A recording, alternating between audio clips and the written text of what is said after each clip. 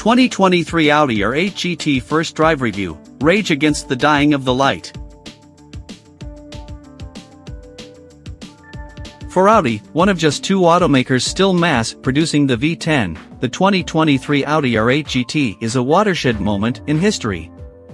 The V10 has been a rare and enduring moment of emotion for the German brand that has often been criticized for being too clinical and cold in how it engineers its vehicles, and the R8 in which it has been housed has been a class-redefining supercar that not only stunned visually in every incarnation, but gave new meaning to the phrase everyday supercar. But the R8 is not long for this world, and neither is the V10 that powers it, and the R8 GT is the final farewell to two automotive icons. With this information looming menacingly, Audi sent Carbuzz to Seville, Spain, to get acquainted with one of the world's last road-going V10 supercars at the Circuito Monte Blanco. The 2023 R8 GT, in case you missed the details before, revives the GT suffix for the first time since the first generation in 2010. In this final iteration, the R8 becomes a rear-wheel drive-only supercar with outputs dialed up to 602 horsepower and 413 lb-ft of torque, and its transmission, suspension, and aerodynamics turned up to 11.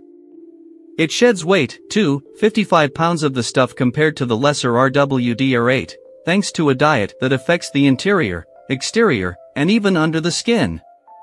Just 333 will be built, resulting in a car as exclusive as it is special. A fitting farewell, then? We took to the track to find out.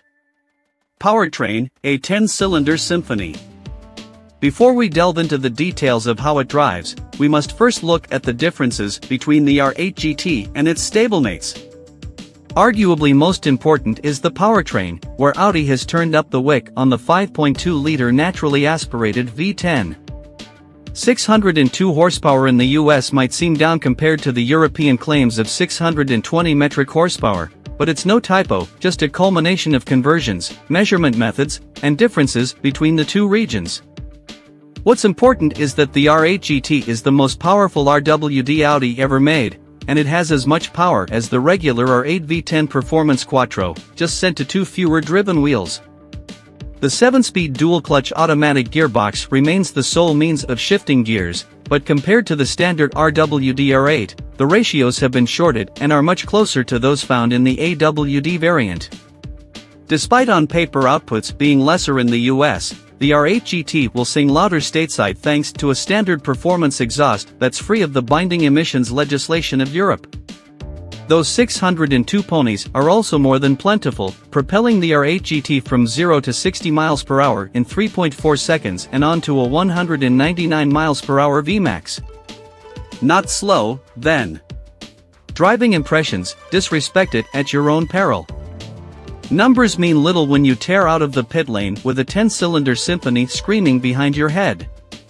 From that moment on, all left-brained logic gets summarily dismissed, and the limbic system takes over. First things first, this is fast. Any of the newer turbocharged monsters from Ferrari or McLaren will hit triple digits quicker, but behind the wheel, this feels about as fast as anyone with the will to continue living would be comfortable with. The sense of speed is aided by pantomime, as the V10 soundtrack elicits involuntary physical responses that build an equal intensity. A tingle starts at the base of your spine, rising with every notch on the tachometer until the hair on the back of your neck stands on end. I defy you to find me an engine that sounds better than a V10 at 8,700 RPM. Every upshift rattled off by the DCT, whether of the car's own accord or a prompt of the tactile shift paddles behind the steering wheel, is accompanied by a buck and a kick in the kidneys, perhaps a little more vicious than is absolutely necessary, but strong enough to enhance the theater of the occasion. But these days, anything is quick in a straight line. It's when you drop anchors and the fixed aluminum brake calipers clamp down on the 15-inch front and 14-inch rear carbon ceramic rotors that the speed becomes apparent. The stopper shed speed at a rapid rate, and the brake pedal provides a fair chunk of feedback as to the grip on hand, but even the sticky Michelin Pilot Sport Cup 2 summer rubber can't defy physics if you come in too hot. A telltale pair of black stripes left by one of my industry colleagues a few days prior serves as a warning no more than a few corners in. Tip the Alcantara-clad steering wheel, which feels sublime in hand, in towards the apex of a corner, and there's a surprising amount of feedback for a car without the weight of an engine over the front axle.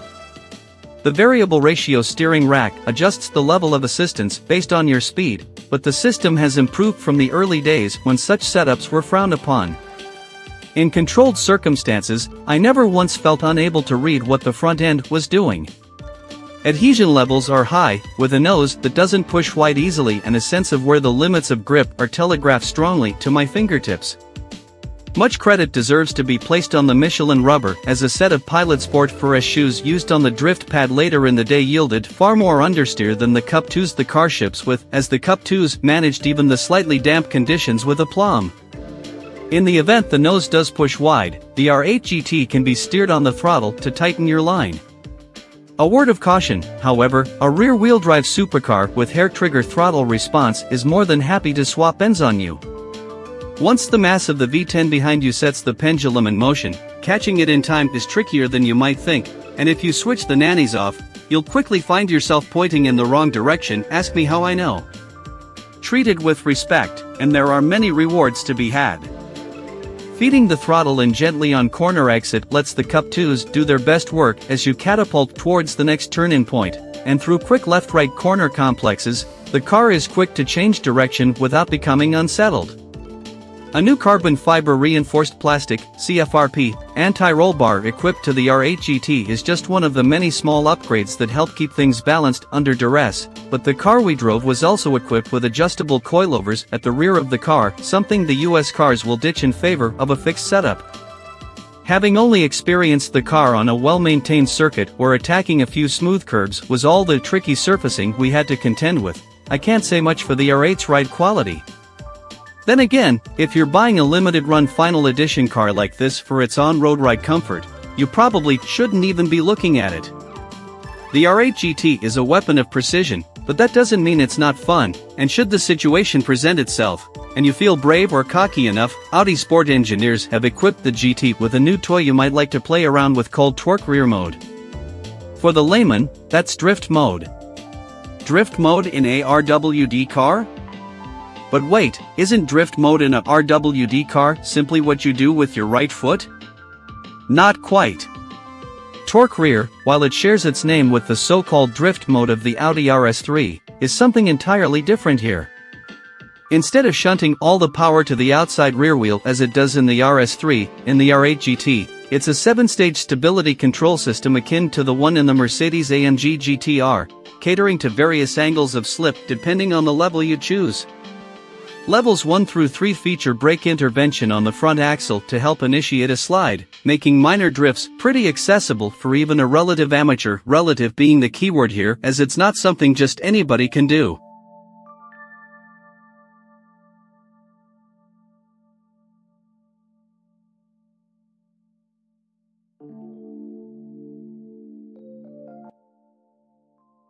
Thanks for watching. Drop a like. Leave a comment. And don't forget to subscribe to watch more videos like this.